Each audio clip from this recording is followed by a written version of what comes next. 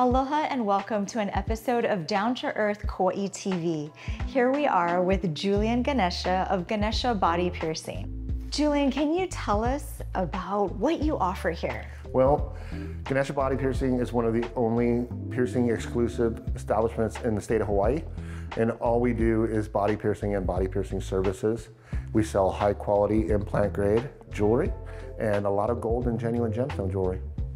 These different shapes of jewelry we can match to ear anatomy for a client, get an idea of what their aesthetic is, and then recommend pieces of jewelry that will fit their ear like a puzzle.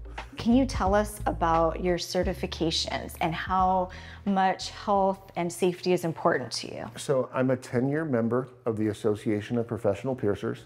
And the Association of Professional Piercers is an international piercing organization that is dedicated to the dissemination of information about the health and safety practices of body piercing. We have new needles that have never been used. They're used one time on a client and then disposed of in a sharps container. Even as far as like my transfer implements, my taper pins, they're also disposable. So anything that we use on a client for a piercing that goes in their body, that never gets reused.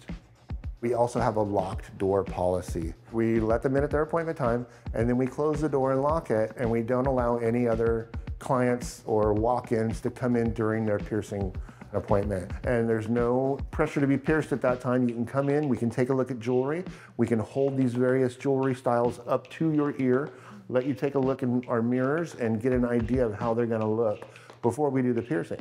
We're gonna show you the placement. If you don't like the placement, we can remove that marking and remark it. We apply our pre-surgical prep. The client will lay down on the table, and then I will explain to them the course of how the piercing is gonna go. I'm gonna be approaching you this way, and the piercing is gonna go from this side to this side. I'll explain all of that stuff to them ahead of time so they have a very good idea of what's gonna happen. It was very calming for my daughter to be able to experience it. She did mention to me, and she loved the fact that after you pierced one side, you asked her permission if it's still okay to move forward to the next side, and that she really loved how you said you're not gonna just assume just because you pierced one side and that we plan to pierce both sides. It's true. And she loved that because you're taking care of your client in each aspect. Right, yeah, consent is super important. Right. And you know, just because somebody makes an appointment, shows up, signs the paperwork, picks out the jewelry, doesn't mean that when it's actually time to do the job that they're going to be 100% on board. Sometimes people back out of things, and that's perfectly okay. I'm always gonna ask you if you wanna continue. I'm gonna get your consent to continue. What would you recommend as far as making reservations? It's good to make your appointments well ahead of time so that you can pick the date and time that works best for you.